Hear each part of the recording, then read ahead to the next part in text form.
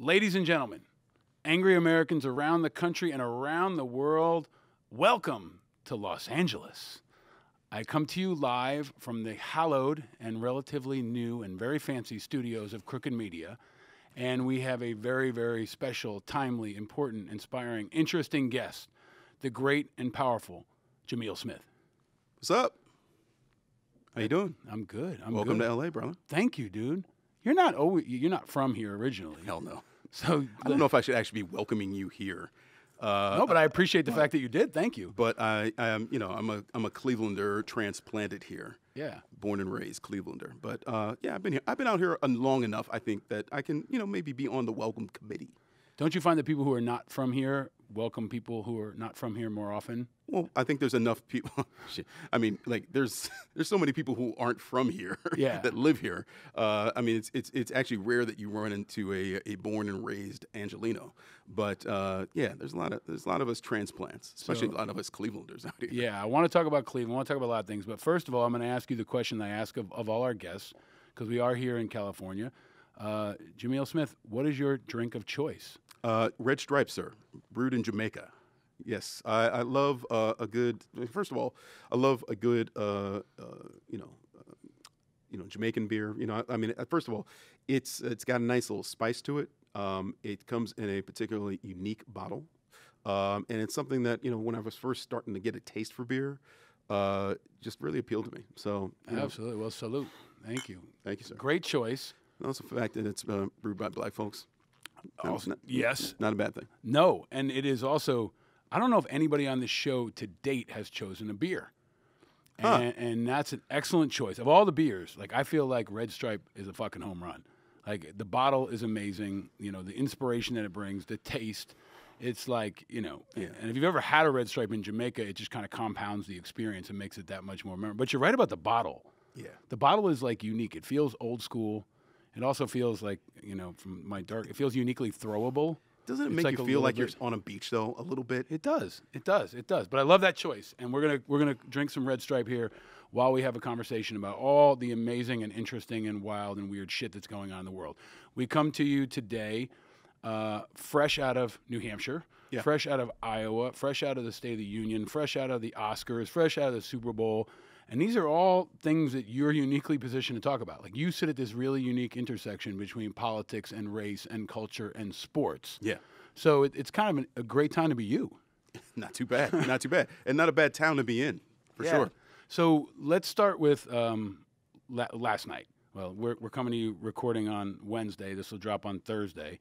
New Hampshire is over. We actually have a conclusion, unlike in Iowa. Yeah. What are your top line takeaways, Jamil? Well, first things first, Bernie Sanders. Let's start with, who actually won, as opposed to talking about what big nights the second and third place people did have. I mean, I think the cable news networks were, a little too obsessed with that. Let's talk about who actually won. I mean, Bernie Sanders, I think, is showing signs of being the only candidate who's actually able to form a working coalition, younger people, not just younger people, but a diverse coalition of younger people that, I think people say that, you can't win races with younger voters, ages 18 to 25. Well, he's turning out people, frankly, diverse crowds in Iowa and New Hampshire, which frankly, you don't really see.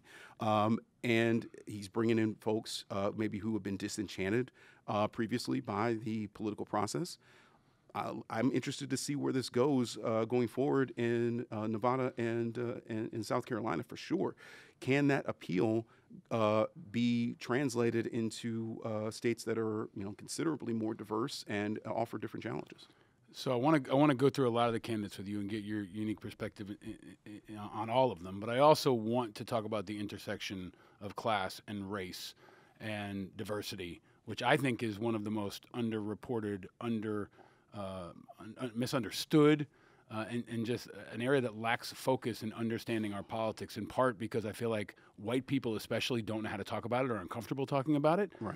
And despite all the efforts for diversity, a lot of the media narratives are still driven by white people and driven from outside of places like Iowa and outside of places like New Hampshire. but the intersection around Bernie Sanders is particularly fascinating.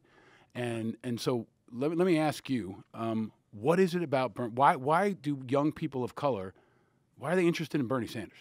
Well, I think, I talk to younger people of color that are intrigued by Bernie Sanders. They see a person who is driven to attack problems that inherently disadvantage people of color, or without using that term, Black, Hispanic, Indigenous people more acutely than they do other Americans in general. So, here's a guy who has plans that are going to attack these disproportionate discriminatory issues more, I guess you could say,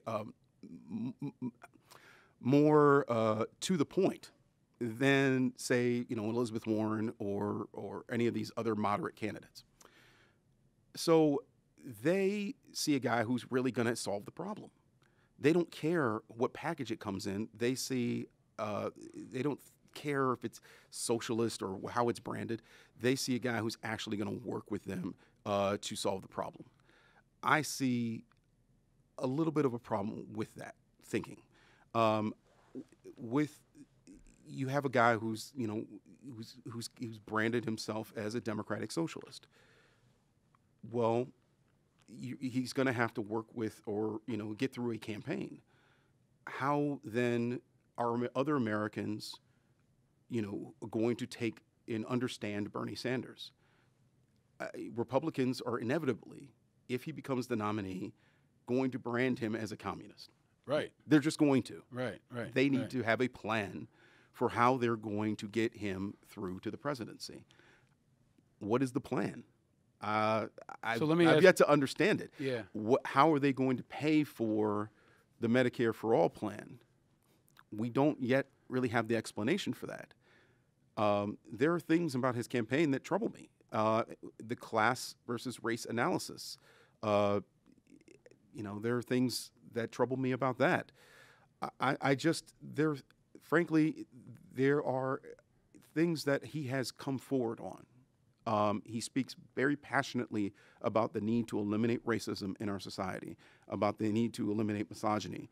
I believe Bernie when he says these things because he's done the work as an activist. I believe, listen, we don't need to have me be convinced on these things.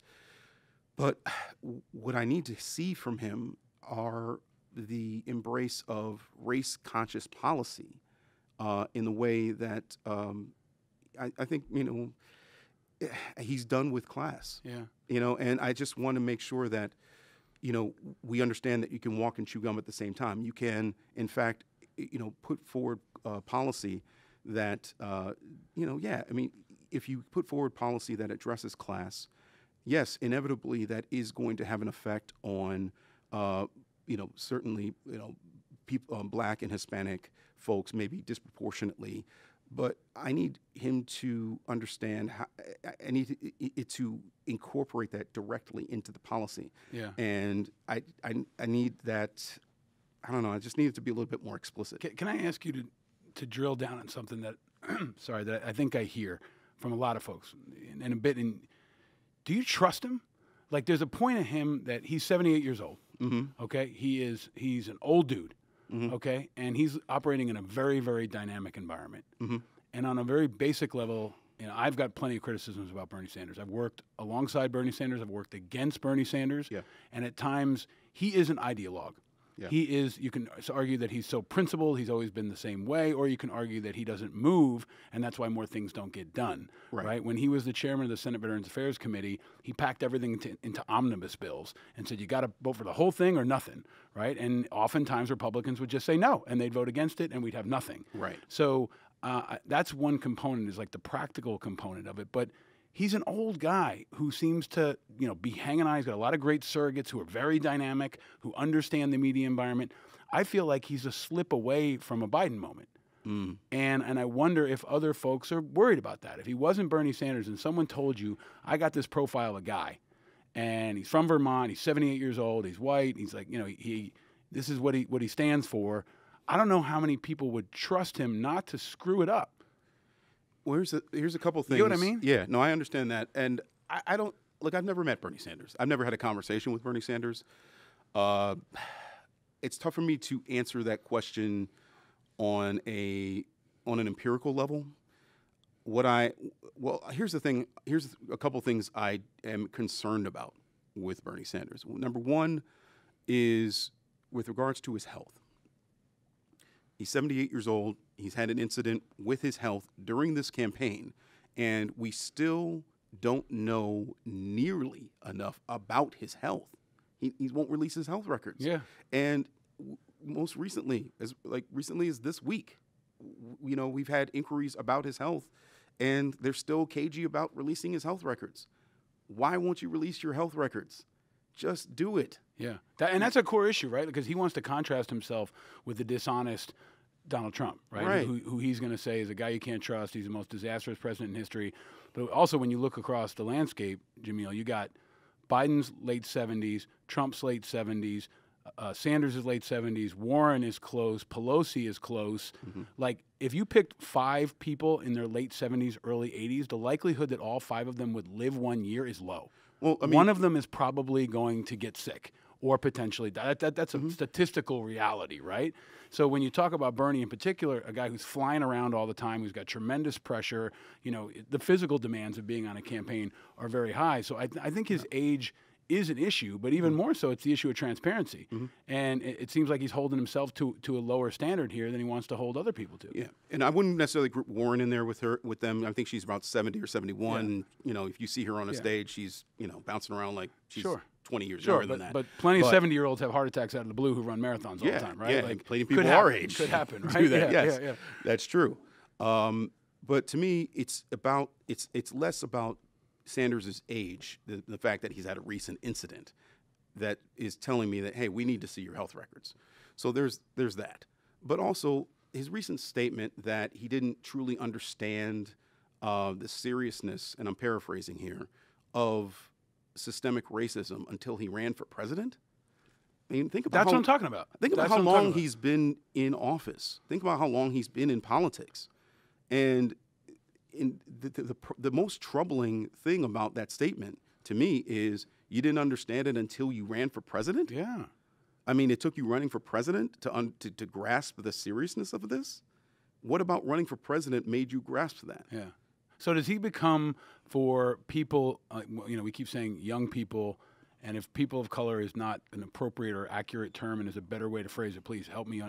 Well, I just like to be more specific because okay. I just, with people of color, I think there are some people I know certainly within our business don't like that term. So I just want to be more specific in terms of speaking about those communities because all of them have different needs and specific interests. So it's not about necessarily using the term, but what I want to say is, I think you have with Sanders, he's not the only one for me that I've got real concerns about. Yeah. I've got real concerns about people. Can we stay on him for a second there? Because I want to ask you this.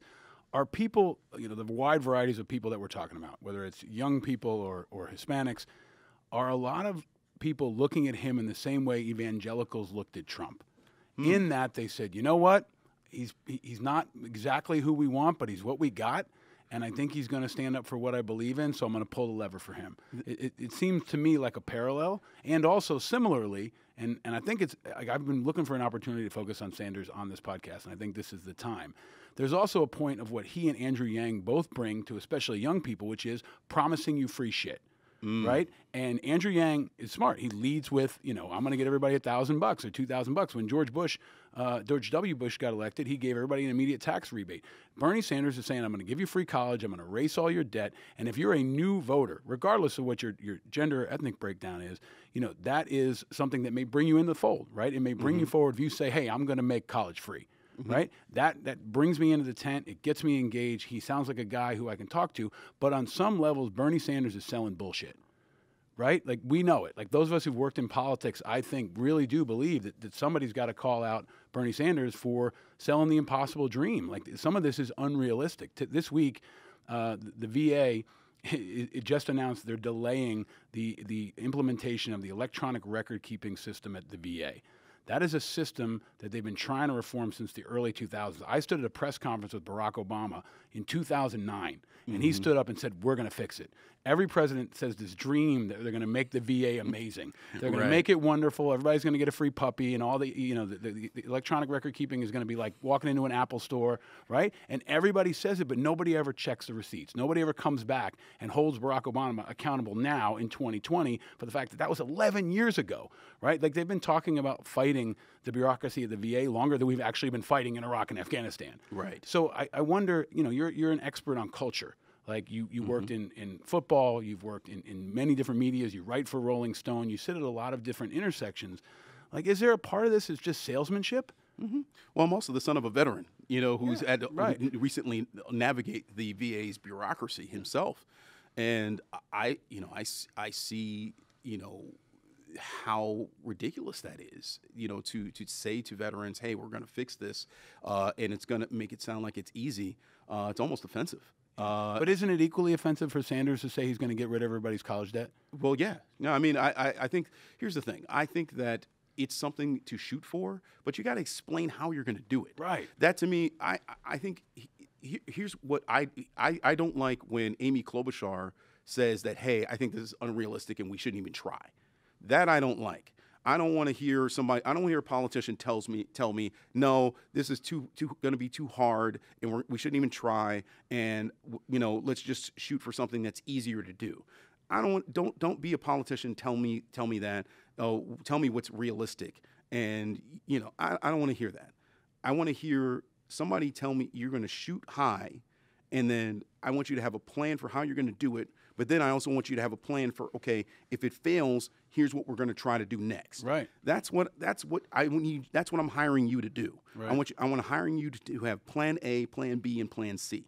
So what I'm hearing from Bernie Sanders is that he has plan A. Right. And what's next? Yeah. On a very basic level, right? The criticism about whether or not Bernie Sanders can win, okay, versus Trump, I think is very important. And you have written about many of the candidates, and you've also written about some of the candidates that you say even if they can win, it's not enough to nominate them because there are bigger issues, right? Like Michael Bloomberg. You've written a piece about Michael Bloomberg. You've been very critical of Michael Bloomberg. I think the argument now, as Biden falls, right, and Sanders ascends, and you've got this you got Sanders and you got Warren on one side, and then you got Klobuchar, Buttigieg, and Biden. Yes. Right. I don't think I'm missing anybody. Yang is out today now. Deval Patrick is out now. A lot of people are falling quickly. Right. So you're going to have a choice to make within the Democratic Party of either Elizabeth Warren and Bernie Sanders or Buttigieg and likely Biden. Right. And Amy Klobuchar, possibly. Amy Klobuchar. Right. Who knows how that'll shake out? But they're disparate tribes. Right. Right. On the battlefield. And then if this is Game of Thrones, right, then you got the dragon that is Bloomberg, okay? And he comes flying in. And I use Bloomberg. The dragon example is good, right? Because in my view, Democrats are shitting on Bloomberg for a lot of the wrong reasons, right? If you're in a fight, you want a dragon, right? And if you don't get the dragon, you know what happens? The White Walkers will take the dragon, right? And everybody who says, Bloomberg should be out of this, independent of his electability, I welcome his resources. As someone who is an independent, who says, I'm looking at the landscape and all I want to do is beat Trump. Because I think Trump is worse than everything. I think the White Walkers are the worst thing there can possibly be, and anybody who can be an ally to me against the White Walkers is an advantage. The other example I would give is nukes. Like, nobody wants nukes, right? But we don't want the Koreans to have our nukes, North Koreans to have our nukes. Right. And sometimes you have nukes in part as a deterrent. So I look at Bloomberg on this battlefield as a guy who can bring resources, who can bring guns to the most important fight of our time. Yeah. I wonder, how do you see it? Here's how, please, and talk about your thoughts, please, on Bloomberg, because your voice has been really important in this discussion as he continues to ascend. He's third in the national polls now. Here's how Michael Bloomberg would have been most useful in all of this. Michael Bloomberg, who is wealthy, by the way, I think in a way that I don't think most people quite understand. Michael Bloomberg has around $58 billion. So just try to wrap your mind around what that is, if you're listening. So, that is like several, trips around the earth more than Trump. Right. Okay. Right. Okay. Right. So we're, this is a guy that's wealthy beyond all kinds of conception. Here's how he would have been useful. He would have been useful if he hadn't run for president and used his money to help fund campaigns, not simply of other people running for president, but help felons in Florida gain their right to vote through Amendment 4. Those folks in Florida have to pay their fines by law. It was ruled. They have to pay fines that they owe on their judgments, in order to regain their right to vote. Essentially, it's really a de facto poll tax. Whether it was a mistake written into the law or it's a bad judgment, they have to pay what's owed on their judgment in order to regain their right to vote, even though Amendment 4 was passed overwhelmingly by the people of Florida, bipartisan. Yeah, but he's got enough money to do both, Jamil. I know. Right? Like, he doesn't have to. Right. Like, if he goes down and focuses on that, that's great. Right. I think it's important. I don't mean but to here's dismiss it. But here's the problem. Yeah. If he does both, it looks like it's doing it for him, because if he pays it, he's running for president. I understand where he's you're like coming from. he's paying it. He's like, hey guys, I did this, and I'm expecting you basically to vote for me.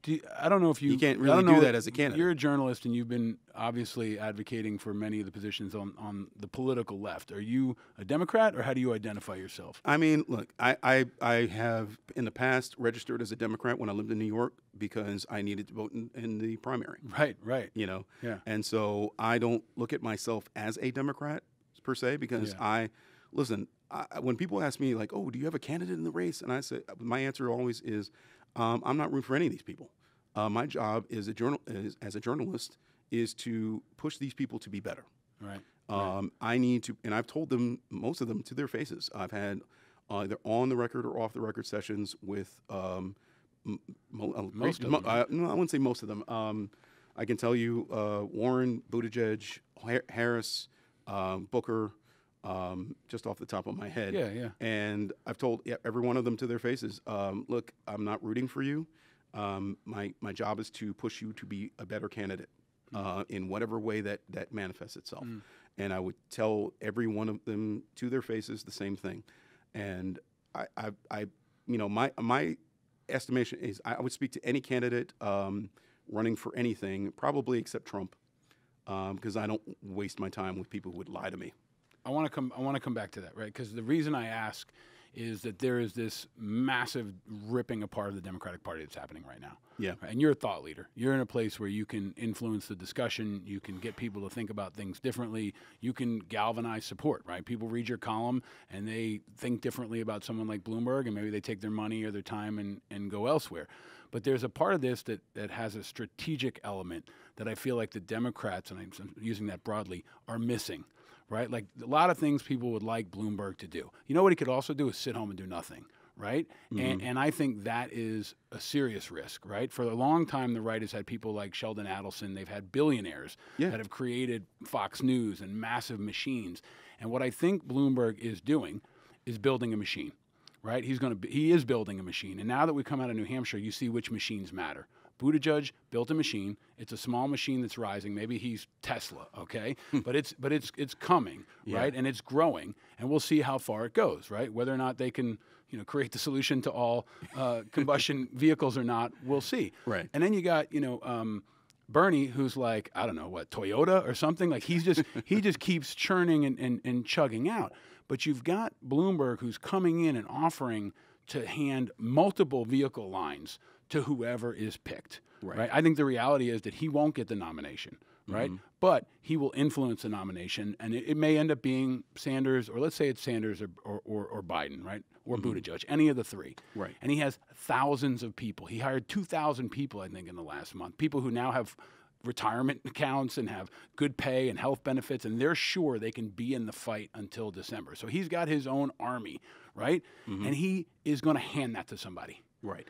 Right, and let them drive, because they're going to be the candidate, right? And at the same time, he's going to do some asymmetric warfare on the side, and the dragon, might go higher or might go lower, and maybe he'll bring another dragon in, right? Yeah. So why does the strategic imperative, in my view, get lost? Is that part of the primary process? Is it like people want him to be better? I get that. But at the same time, the stakes are so fucking high. If Trump wins, all the issues you care about are gone. Right. All the issues that so many people in the Democratic Party care about are gone. They're not even on the table. They're going backwards. So to some extent, I've been very critical of the Democrats eating their own. Right. And this feels like a moment where the Democrats are continuing to eat their own and continue to spend resources on each other and a lot of ink in places instead of focusing on how to coalesce in whatever way possible around the common enemy. I think there's two problems that are existing right now. One is that I think too many people are getting wrapped up in this cult of personality around their particular candidates. Yeah. I think people are getting so wrapped up in, hey, I really love my particular guy or lady that I'm really invested in. And I think for certain candidates, it's been a healthier thing than others. I think the Warren folks, you've seen in polls, they are very willing. If Warren goes by the wayside, they are very willing to hop on with someone else. And I think that's frankly a reflection of the mentality of the candidate. You've seen in the recent time interview with Charlotte Alter, she says, look, I am more focused on getting my policies accomplished, my policies put into reality than me being elected president. If Pete Buttigieg or Bernie Sanders were elected and they adopted my policies and got them done, hey, I'm great. Right. That's cool. Great. I don't see Bernie Sanders, Pete Buttigieg saying the same things. I need to hear them saying that. I need to hear it. So I hear you on that, and the you know what I mean? Or Mike Bloomberg, frankly, saying that. Yeah, Mike Bloomberg's. I think he's again. I appreciate the resources that he brings to the fight. I think Bloomberg, like everyone else, is flawed. I think your point about the cult of personality, Jamil, is really important because everybody loved Andrew Yang. Yeah. Not everybody's going to vote for him. Andrew Yang's gone. Right. Andrew Yang was rocking. He was on every news show, but you need a machine. Right. You need a successful business, right? You can't just have, like, there's plenty of people who are like, this is a really cool T-shirt. Great. And then that brand is out of business because it's not a sustainable business model, right? So I think that's what we're seeing with Andrew Yang, right? Where Andrew Yang is going to be something. He's going to be around. I hope he runs for mayor of New York. I think he's going to have a long career. But keeping a ground game, keeping ads up, keeping people on payroll, paying for health benefits is expensive and hard, so you got to have a machine, and I think that's what we're seeing now. The machines are starting, the wheels are coming off on some of them, and they just fall right off the map, and others are chugging along, and some of them are going to need a fuel injection, right? We'll see if what happens to Biden in South Carolina. We'll see what happens in Nevada, and this could change pretty quickly. But there's the old saying that Democrats fall in love and Republicans fall in line. While we're talking about all this, Trump is just stacking money up. Right. He's stacking money, he's stacking surrogates, he's stacking ground game. I mean, and the fight is coming. So at what point, is there a point where the Democrats get together? Well, and when you say that, I want to ask you this. I don't think Bernie's going to do it. I think Bernie's going to push all the way through, maybe through the convention. And you see it more and more. There's a resistance that if Bernie loses, I don't think Bernie's people are going to be as cool with this as everybody else's. That's my assessment. And seeing the friction flying at me on Twitter and everywhere else, I don't think that his people are just going to say, okay, great, Biden, or okay, great, Buttigieg, because he is an ideologue. And he is not willing to compromise his ideals, which is respectable on some levels, but not practical on another. What concerns me, and it gets to my second point, what concerns me is that folks are not really keeping their eye on the prize. And that is because too many folks do not have skin in the game, or they don't think that they have skin in the game. Right. Like Trump's presidency, okay, I think is a really interesting experiment, social experiment. I think it has actually acquainted all of America to varying levels with the experience of marginalized people. Now, we are in this election. We're actually, a lot of folks are getting the experience of having to be pragmatic about their vote. Right. This is the experience that black voters have every single election. Every election, we have to do this. We have to be pragmatic about our vote. We often have to vote for who we are, either forced to vote for, or are left with our best worst choice, as we often are put. And a lot of folks who are not black are now faced with this decision, and so welcome to it. This is what it feels like. Living in America under Trump is a bottle of I guess stress and anxiety that acquaints you, I think, at a very small level with what it is like to be a marginalized minority, to use a word that I actually hate, but I think people understand it better. A marginalized minority in this country. Yeah. Welcome to it. Yeah. And I think that people need to take that experience into the ballot box with them. Understand what it is. Remember what it's like to feel that way, and understand how much it sucks. And remember how much you hate feeling like that. Remember how distasteful and painful and scary it is. And understand that there are those of us who have felt that way every single day of our lives. And there's some of us, and I say this as a black person who grew up in the suburbs, more privileged than a lot of other black people who are suffering a lot more than I am today. You need to understand that there are folks who are going to suffer a lot more if this man is reelected, and you need to get over yourself and realize that voting is a selfless act, and you need to realize that it is not about you. It is not about your candidate. It is not about who you fall in love with or your particular movement. It is about making a choice to put this country on one path or the other, period. And look, I put it at the end of my column yesterday. A primary is about making a decision about a nominee. This is what a primary is for. You are trying to decide who is going to be best for representing your party, and who is going to best govern as president. That is another thing we need to also, with regards to Sanders, that I'm concerned about. Whether or not he is going to be a good governor. Okay, just a quick note on that. But I need to really stress to folks that this is a choice. We are the HR for this country. Okay, it's a job search. Okay, it's not much deeper than that. Okay, it's not about the soul of our nation or any of that other bullshit. Okay, it's a job search. Okay, we are hiring someone. Okay, for a job. Look at it like that. Period. End of story. Thank you for sharing that. Now we drink. This is why it helps to have liquor on this show. You ain't lying. You actually weren't going to do the beer. On cue. You were like, I got to drive afterward. I said, no, I'm over here, Mr. Responsible. We're going to get into some stuff, so we're going to need to have a drink from time to time, because that's where real political conversations happen, is with a beer or with a drink, or not in a cable news box, right? Yeah. And that's one of the many reasons why I was happy to have you come on the show, because, look, war and conflict is not an issue you can jam into a 2-minute soundbite. And I've been trying to do it for decades. Yeah. And race isn't either. And you've been on that front as well. Yeah, and neither is gender, which I wrote about in this essay, in this book that just came out. So much of it. Yeah. Believe me, how trusting women can change the world. This anthology I just had an essay in with Jessica Valenti and Jacqueline Friedman, who are the editors. An essay in it called "She Can't Breathe," which is of course a play on words from Eric Garner's final words.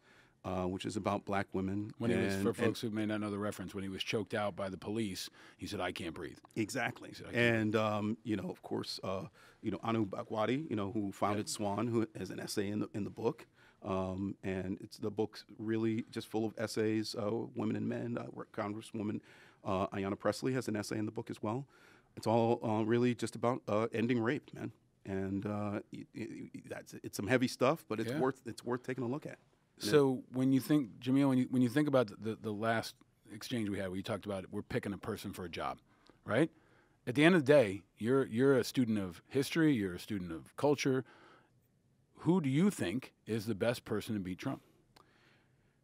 It's tough. All the other stuff aside, right? We're just talking. You used to cover football, yeah, right? You used to, and I want to get into that, of course, right? We got to talk football. Oh, we got to talk football. But you used to cover football. You used to write about football.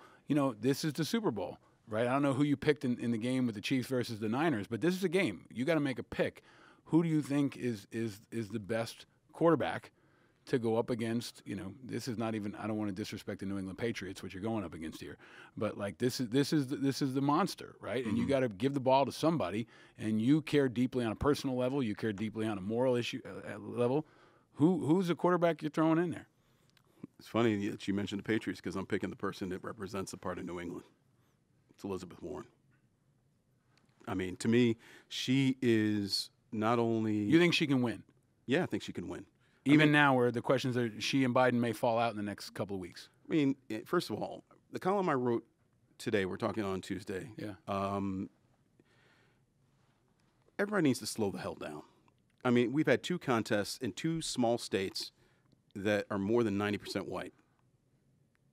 Like, whole swaths of this country that have, you know, pretty much most of the black and indigenous and Hispanic and Latino and Asian folks have not had a chance to even vote yet. They haven't even had a chance to meet these people. Yeah. Like, but do we have to slow the hell down, man? Can we afford to slow down when candidates are dropping out? Sure. And we obviously. I wish Andrew Yang hadn't dropped out. Yeah. I wish Kamala Harris hadn't dropped out. How do they balance that though, right? Because we're saying, hey, don't drop We out. need a new system. But they have to pay the bills, right? Yeah. And that's the question is, like, the system is broken. The system is broken. Iowa should not be first. New Hampshire should not be up front. But in the meantime, they are. Yeah. So the question I have with Elizabeth Warren and Bernie, if Elizabeth Warren was moderate Elizabeth Warren, which sometimes you hear. And there was a point early in the campaign where she sounded a lot more populist. She sounded a lot more moderate. And then she, I think, has weaved a little bit and gone a little bit toward Bernie. So where does she sit in the landscape? I don't know. I will tell you that the moderates, in my view, and the progressives are more, the moderates are more likely to rally around Warren than they are around Sanders. If the Democrats pick Sanders, that party's going to get ripped apart. Yeah. If they don't pick Sanders, is that probably also going to get ripped apart. So I feel like between the progressives, Warren has a better chance to unite the tribes. But I don't know, man. I don't know if she's going to get moderate Republicans. I don't know if she's going to get people in the middle. I don't know if she's going to get independents. I think she's going to get the Democrats. She'll bring energy. She's incredibly dynamic. I think she's the fastest learner of all the candidates. She learns so quickly on anything that's happening and is able to spit it out. Yeah. But to our point earlier, it doesn't look like she can build a machine. The machine's out of gas. Or it's close to it, right? Yeah. I mean, obviously, it seems like there's money issues. Yeah. So, you know, I mean, I saw them, they're pulling ads in the next 2 states, Nevada and South Carolina. I saw that, you know, that's obviously an issue. So, listen, I can't speak to the mechanics of the campaign. Right. I'm speaking to the candidate and whether or not she would be, you know, able to take on Trump if she were the nominee, and whether or not she would govern well as president. You know, to me, I think she would be the best. I think she'd be the best person. I think that I would be the most confident in her abilities to get the job done. Having been around almost all of them, and I've been in rooms and been in meetings with most of them, I would trust Elizabeth Warren much more so to run the government. To be an executive, to get shit done. She's shown she could do that, right? The Consumer Protection Board was not a thing. She built it. She drove it. She ran it. She was a great advocate. You know, in many ways, you know, we both spent a lot of time in New York City. In New York City, you have the public advocate, which is kind of like the Hellraiser in chief, right? Like you advocate for people in the same way I have and you have in our careers and in our lives. And that's where de Blasio came from. It's where a lot of folks have come from.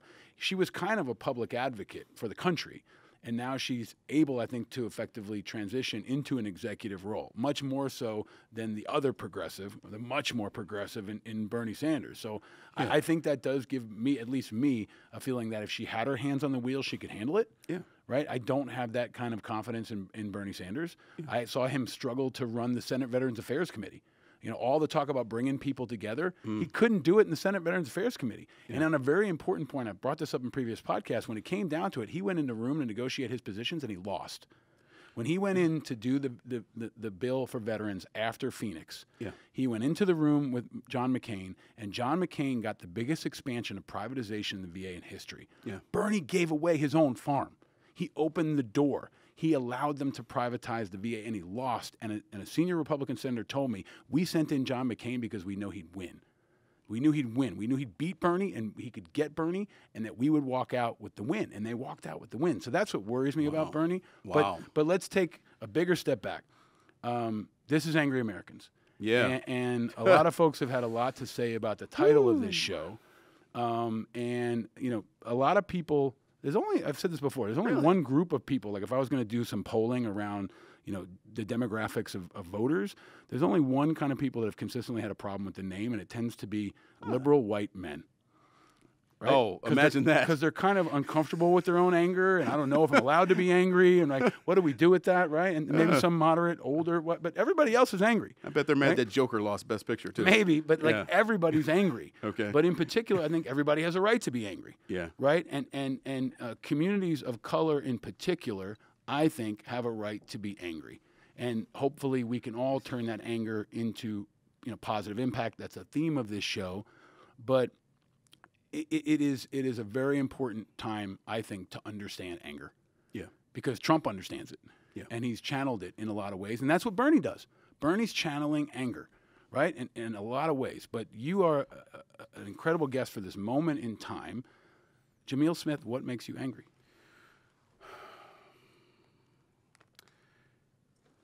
What makes me angry are people who pimp anger. People who take anger and channel it for their own profit. Those are people that's what makes me angry. And I think I've seen that, you know, that I think people who do that make our world cynical. They exploit our processes and mechanics, and they are actually they're the people who clog up the works. Because look, we got enough wrong with America. We got enough holes in the boat, as I like to say. Trump is a guy who not only knows how to exploit anger, but he knows where the holes in the boat are, and he knows how to create more holes. He got into office and he knows where the holes in the boat are. It's like he knew where every hole in America's boat was. You know, and rather than working to plug the holes like a responsible president, like no American president is gonna be able to plug every hole. You know, you mentioned Obama with the VA, like it's just like he's not, you know, Gitmo. He's gonna try, right? And there's gonna be people working against him, trying to prevent him from plugging those holes. But he's going to try to plug as many holes as he can, you know, because that's what actually, you know, actual public servants do. This guy is out here, you know, with a power drill, right? You know, trying to create more holes. Yeah. And inviting other you know, friends from overseas to help him, you know, make more holes, and trying to help him, you know, sink the boat even further. Thank you for that. That to me, I mean, you know, people are like, oh, he's a Russian agent. You know, I don't care where he's an agent from. The guy is an enemy of the state. Period. And you have someone in office who is working against the interests of the United States. And every day we go without the people who are running to replace him not repeating that ad nauseum, I don't understand it. I for the life of me, you know, you have, you know, you haven't, you know, the guy in office basically complaining that his criminal conspiracy buddy is getting too harsh a sentence. He goes and tells, complains loudly about that to the DOJ, and you know his lackey running the DOJ goes and gives him a lighter sentence. I mean, not that long ago, people were having conniption fit about Bill Clinton and Loretta Lynch on a plane, and now this happens, and everyone's just going home and watching SportsCenter and acting like nothing's wrong. That to me is a sign that the cynicism has bled so deeply into our culture and beneath our skins that I just frankly don't know how we fix that. And I think that is how that's how he wins this election. It's not it's not even. I mean, look, there's going to be voter suppression and then all kinds of things that work against the Democrats. But it's less about who they pick, but it's more about the cultural issues that they're never going to be able to fix before November. Thank you for that. Yeah. And you mentioned Sports Center. Oh yeah. We talked about Russian agents, but there's a different kind of free agent that I want to talk to you about because he has picked these holes in the boat to focus on, and for a long time one of them was football. And the NFL and Kaepernick. And we just finished a Super Bowl where Kaepernick's former team was in the game and hardly talked about it. Nobody talked about it. Yeah. Kaepernick was maybe one of the most, effective lightning rods. Yeah. Right, in a lot of different ways. Yeah. Right, and something that Trump hit on a lot. Right, he hit on a lot because he knew it was a hole that he could open up. Right? Yeah. He can open that hole deeper. But here we sit. Your background was working at NFL Films. You worked on. Didn't you work on Hard Knocks? A little bit. Yeah, I was an associate producer. One of the best shows anywhere. Yeah. But what are your thoughts on now where we sit on this? Right. Like we covered a lot of stuff. The most political Super Bowl we've ever seen with the ads and the pre-game interview with Hannity. But we didn't really unpack the Kaepernick thing. Right. And it's, I hate to even call it that, but all of the stuff around it. Here we sit later. Where are we, right? And what are your reflections on the Super Bowl and this moment from a cultural standpoint? And I also want to ask you, because it's somewhat related in my view, Kobe's passing is a massive cultural moment. Yeah.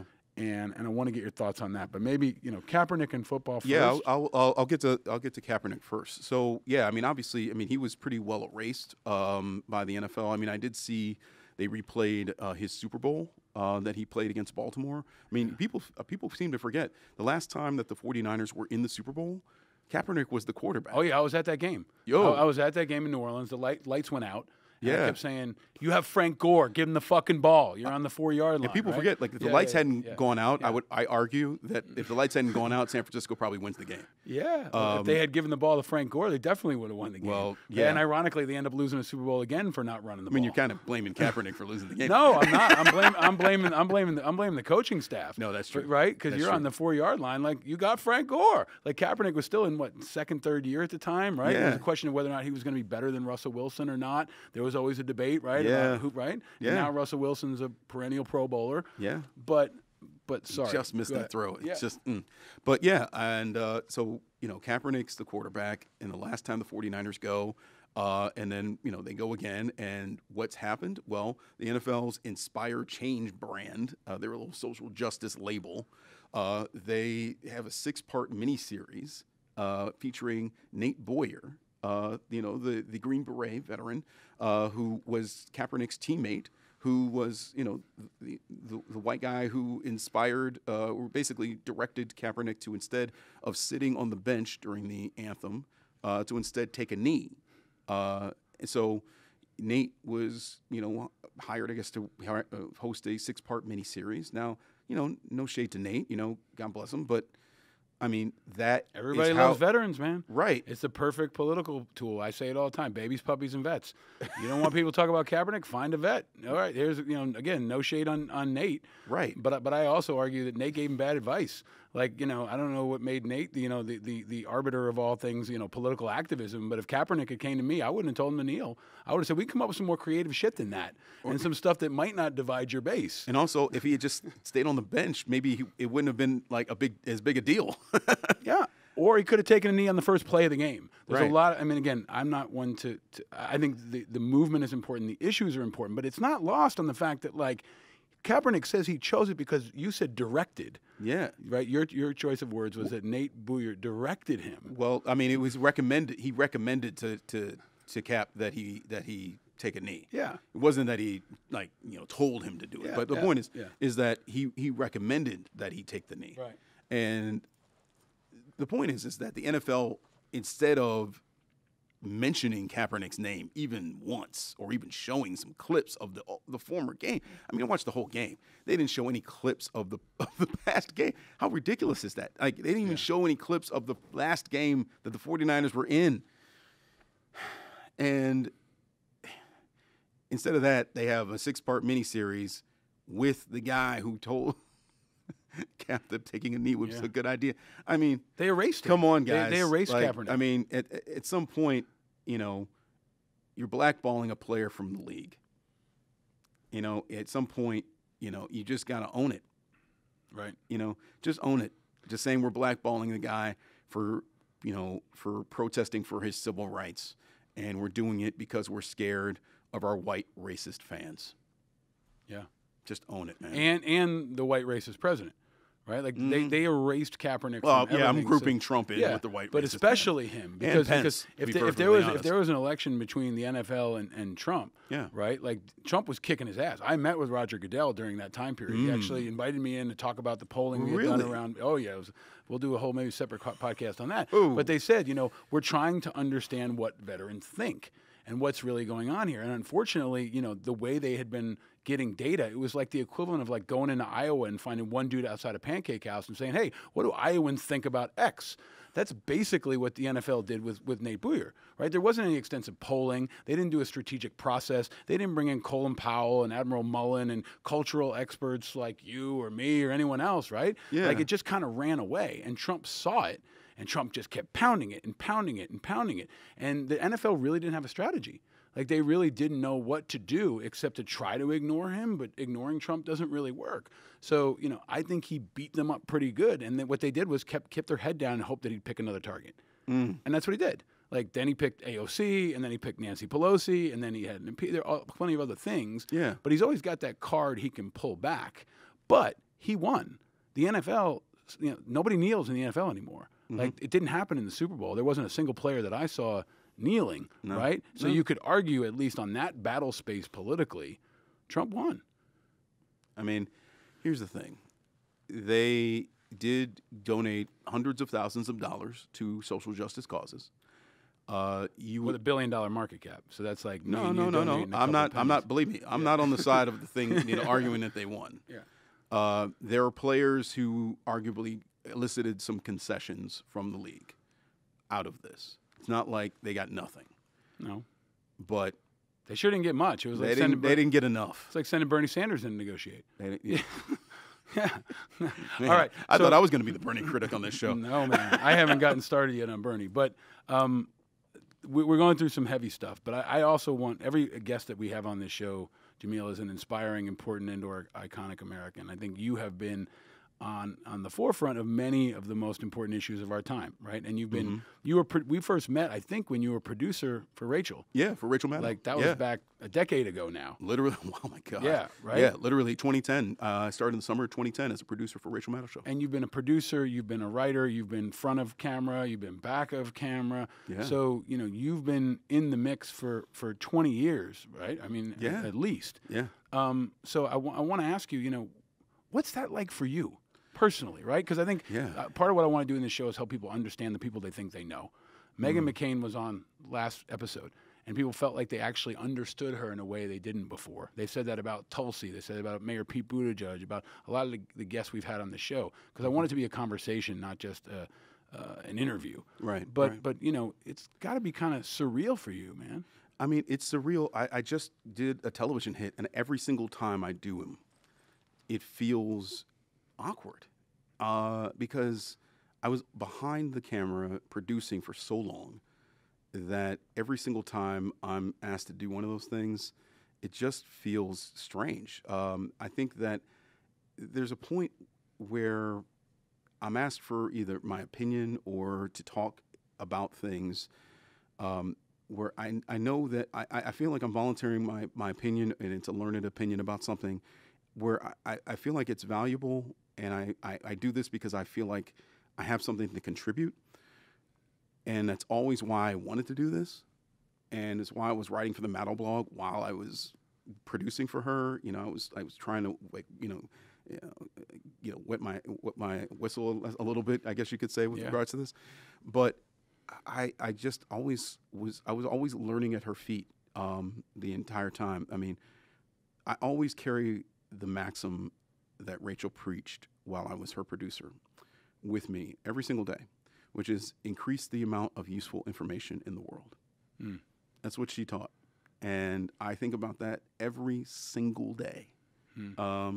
And if I'm not doing that with my work, with being on air, with a tweet, even. Look, I have fun with tweets or an Instagram post or something. Look, you can't take everything so seriously. Yeah.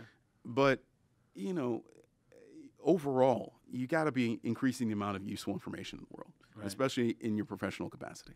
Right. And I take this seriously. I just do, man. I work too hard to get to where I'm at. I'm a kid from Cleveland, man, who had no connections. In New York City, I started, as a floater at a talent agency out of college. And, William Morris was like 4 years of, media, I guess you could say graduate school, and media entertainment graduate school.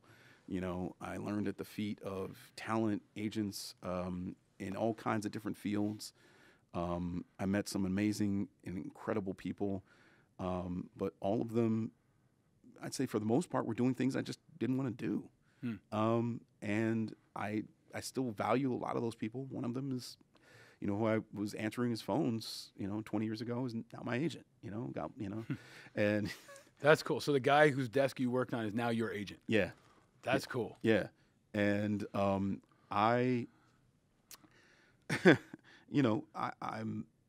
just, in terms of like talking about things coming full circle. Yeah. A lot of that knowledge that I gained in that time period, I still use today.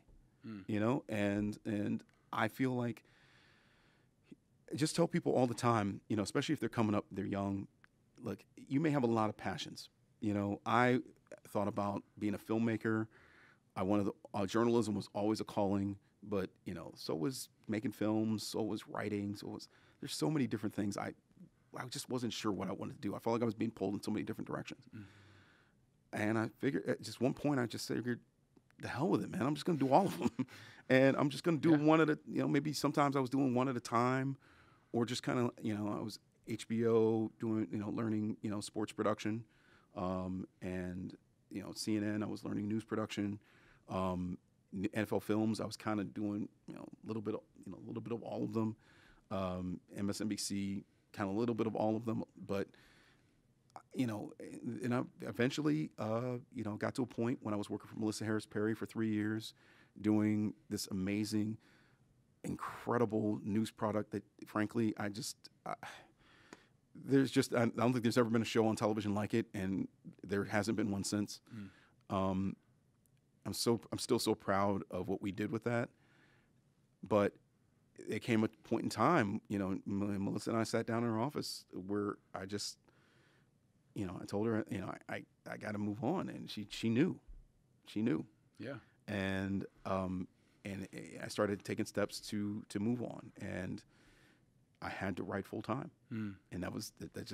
And that was that. And I went on the New Republic, and I've been writing full time ever since. And you write a lot. Like I think I think you did 2 pieces or 3 pieces. Two this pieces week. in the last day. Yeah, in 2 and I was days. just like, holy shit, I can't even keep up with how much you're writing, which is important because I think you are carrying forward that message that Rachel brings out. That I think whether you agree with her politics or not, no matter where you come from, you can appreciate that there is a part of her that wants to be the instructor to the country, the professor, at a time when you need more information. And now you can see all of her students going on to do great things. But I want to, Jamil, go back to a question that I ask of all guests. You mentioned growing up in Cleveland. Yes. When you were growing up in Cleveland, or if it was somewhere else, what was your first car? I was born and raised in Cleveland. Grew up mostly in a suburb called Shaker Heights, which people read the wonderful book Little Fires Everywhere. That's where I grew up.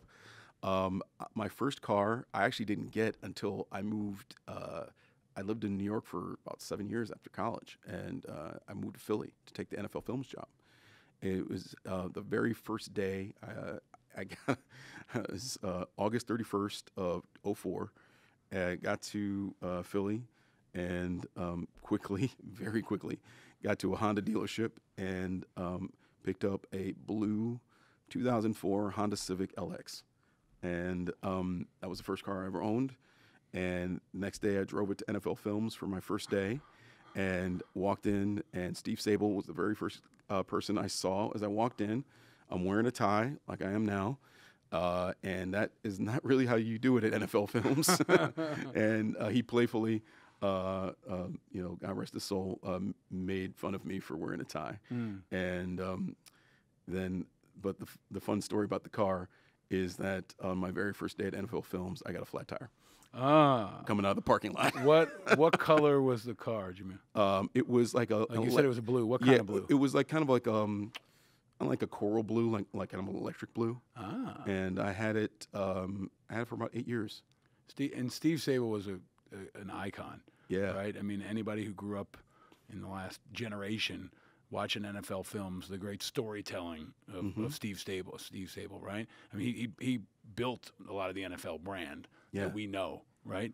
What did you learn anything else? Did you learn anything from working near him or around him? Oh my gosh, I think is valuable. Well, Steve Sable, by the way, who was just now inducted into the NFL the Pro Football Hall of Fame, right? And will be. I'm sorry, he was just chosen to be into the Pro Football Hall of Fame. He'll be inducted later this year. Steve was, with apologies to Rachel, was very close in this standing. The best boss I've ever had. He was extraordinarily kind, but demanding in a way that you knew his standards, but he was never going to make you feel as if you had failed him in a way that you could never recover. I never felt like I had ever disappointed him in a way that, ever, made me feel lesser, in his eyes. He always made me feel like I was as equal on the team as the top producers in the building, guys who'd been in there 30 years, guys who were, you'd seen in footage, from, old Super Bowls, which made me feel great. I tell you one quick Steve Sable story, aside from, actually two quick ones. One is when I first brought my dad in the building, to take him around in a tour. My dad, who introduced me to the game, was at the 1964 championship game at age 18 to see Jim Brown play. Wow. And had his eyes bugged out the entire time walking around the building. I take him around to meet Steve Sable. Steve welcomes him into his office and starts talking about what a great writer I am. And my dad is just bursting with pride and, still talks about it to this day. That's awesome. But my big Steve Sable memory is every team, every one of the 32 teams in the NFL gets their own highlight film, and it's the only thing that teams get their final cut on. And so my first highlight film that I ever cut was for the then St. Louis Rams in 2005. And, then they had hired a new coach, Scott Linehan. And so it was like a new coach, new approach film. So I'd gone down to St. Louis, filmed rookie camp where we'd put a wire on Linehan. So we had some footage of Linehan directing rookie camp. And then I'd done an interview with him. So we had some good material for the film because the team, obviously, they'd hired a new coach. They hadn't done that well the previous season. So we had to fill, some time. And I made the film, and we'd had the final cut of the film, and I put it on a mini DV, and I'd had the tape, and I was about to put it on Steve's desk, and he happened to be in his office, and knock on the door. I say, Steve, I have my highlight film here. I would love if you just take a look at it, give me some notes whenever you get a chance. And I was prepared to just leave it on his desk. And he said, well, what are you doing? I said, what do you mean? Oh, I thought he was asking me, like, what was I doing, like, leaving it on it? Yeah. I said, oh, no. He said, no, what are you doing right now? Well, I'm not busy. He said, well, let's go watch it. So he comes to my office. Steve's office, by the way, is this cavernous place. Right. He comes to my office, my little cubby hole, and we sit there and we watch the movie, a half an hour highlight film, and just me and Steve Sable. Wow. And he gives me some great constructive notes. He really liked the film, and it made me feel 10 feet tall. Wow. That's the kind of guy Steve Sable was. That's a great story. I miss him every day. he passed away in 2012, and yeah, it's. I went to see him. I was already living in New York. I left to join MSNBC, and he gave me amazing, encouraging hug before I left NFL Films, and actually wrote Rachel a great note, and she had written him an encouraging note when he got sick, and she wrote him, and he wrote back, and she gave me the note. Wow. And I have it framed in my house. Wow. Wow. Yeah. You grew up a Cleveland Browns fan. Yeah. We had a That's lot of sad, that's a bad life We've had a lot of choice. sad issues we've covered so far in this show, but hopefully ones that can turn into inspiration. What the hell's going to happen with the Browns, man? Like, what's your take on the Browns? I say this with trepidation. They're like the Democrats. Like, they always find a way to screw it up.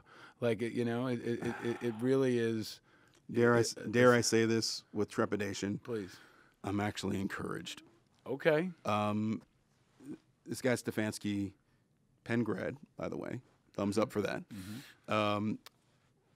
Fellow Penn guy. I'm encouraged by the fact that they seem to be all business. I'm very, very thankful that they got rid of Freddie Kitchens. Thank God. Mm-hmm. They had the good sense to. Look, nothing against John Dorsey personally, but it seemed like he was picking a fantasy team, not like an actual NFL team that was working together. Mm-hmm. So I'm encouraged to see how they actually construct the roster going forward.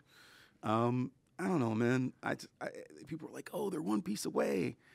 No. I don't know. Is Baker? We talked earlier about quarterbacks as candidates, right? Mm-hmm. Is Baker the real deal? Can you build a franchise and not just be a good player, but can he be? Eli just retired, right? Yeah. Now who knows what's going to happen to Rivers and others? These iconic quarterbacks that programs were built around. Yeah. Right. And there's a difference between being a good player and being a guy you can build a program around. Yeah. Like is Baker that guy?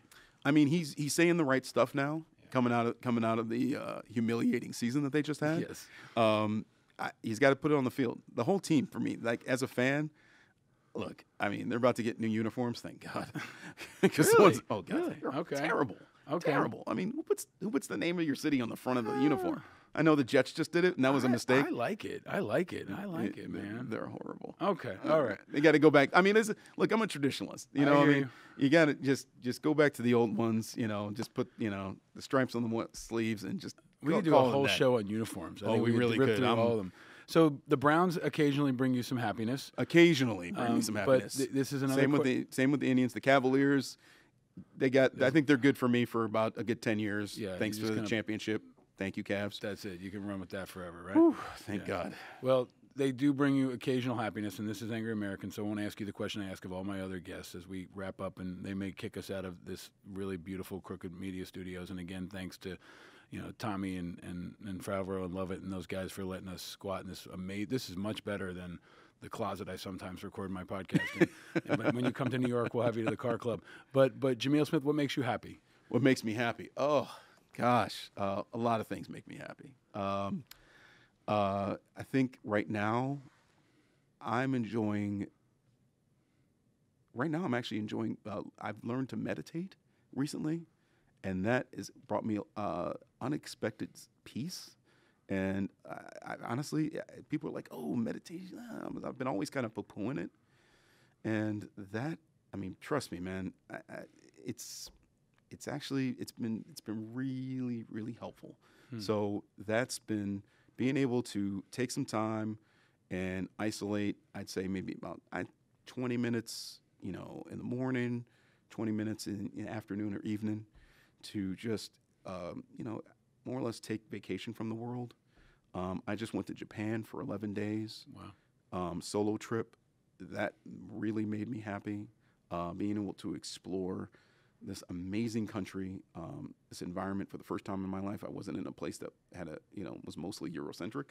Being able to challenge myself with a language that I wasn't familiar with, to learn about this amazing culture and food, and see these amazing, friendly folks who welcome me despite all of my awkward attempts to navigate myself around their country. I really, really, really enjoyed myself there. So, thinking back to that trip and meditation, I guess you could say a tie for my top, happiness ranking. That's good stuff, man. We all need a little more meditation nowadays. Yes, and travel. And travel, we could all use a little bit more of that too. And hopefully, if we have a new president, travel will be a bit more enjoyable for the rest of us here in America. Yeah, and less permanent, perhaps. But you have travel ahead, and I am exceptionally grateful that you took the time to come in here and join me in Los Angeles while we're here. We're gonna shoot a live show with Henry Rollins coming up, and this is kind of a makeshift episode of Angry Americans. But we have the beer. Yes. Which is great that we continue to enjoy. I got a six-pack to the people around here. Tommy Vitor's dog was running around earlier, so you guys would love to see the outtakes of this. But we do have gifts. So Mercy is going to – Mercy, you got that? Wonderful. Thank you. Man. It's got 3 phases, okay? So I'll give you the less sexy stuff first. But all right. if you open that up, you got some merchandise from Angry Americans, made by the veterans of Oscar Mike. Not quite Cleveland, but they're in Chicago. Oh. And so you can wear those anywhere you like. It's a large. Thankfully, I've lost weight. We can change the sizes. We don't have any Cleveland Browns colors, but that's thankfully some of the red and black. I hope you enjoy that. And then this is, another part of our every show. Easter time. Easter's coming again, so now Peeps is coming back around. But this is a question we ask of all our guests. You have 3 colors in there, Jamil. Yes. I think you do. Yeah, I got pink, I got yellow, and I have blue. Right. So which color would you select and why? Oh, blue. I favor blue. Blue's one of my favorite colors. Just because you love it? And it was your car? You had the blue car? I had the blue car. Blue. I mean, it's not – purple is my favorite color, period. It's definitely tops. I mean, pink would probably be this. But, I mean, if this is strawberry, if this pink means this is strawberry, then I would go with that. I think they all pretty much taste the same. Okay. But this is not a big Peeps breaking news for folks who listen to the show. There is jalapeno-flavored Peeps, which is either wonderful or disgusting, probably more the latter. But there are new flavors of Peeps that are being rolled out. We may have to do a special show on this. And you know what else is kind of fucked up? What's that? Peeps is not a sponsor of this show. Like, I don't think anybody does more to promote Peeps in America than me and this show, right? So we just do this because it's such an American thing. We started around Easter. It's just gone all the way. Everybody answers the question, and now it's a thing. So, Peeps is definitely like an Easter thing. Like, it's like solid Easter right? for me. Yeah. Yeah. Well, now it's coming back around. All right, and also solid is giving you an American whiskey. So this was selected especially for you, and it is. I want you to check that out. Oh, this is right. This is a home run. Single malt. Oh, love it. Okay, and it's made in Texas, I believe. But the part of it, it's balcones. It's a Texas single malt. It is a reserve bottle. It's really cool, and it's part of it is independent character. And I think that it's also got a hammer on the front of it and a star and some other cool shit that you I know are a comic book fan also. Yes, sir. So it's kind of got some like awesome superpower related points to it. Yeah. But you've been out there, banging away. You've been out there making an impact from a really independent viewpoint. You have been bringing that information. And I think you've been really courageous, man. Like, as a friend, I've known you for a long time now. Yeah. And, as an activist, like, it's hard to navigate being an activist and an advocate in the media. I think you've done it really well. Thank you. You've advocated for so many communities, people, issues that don't have a voice. Yeah. You've been that voice for them. Mm-hmm. And I know that there are going to be folks that look up to you in the same way you did to Sable and Maddow and others. They're coming. Yeah. And you've really, I think, cracked the seal for many of those important voices that are coming into media. And, dude, the journey from where you started to now, you handed me your card and you're a Rolling Stone. That's got to be pretty fucking cool to hand somebody a Rolling Stone card. I mean, it has not gotten old. Yeah, but I appreciate you, and and I'm so grateful that you came here at this moment in time to have a discussion with us. Thank you, brother, and for joining us on Angry Americans. Well, let me say also, man, it is also wonderful to see all the things that you're doing in the world. Keep your head high, man. Thank you, sir.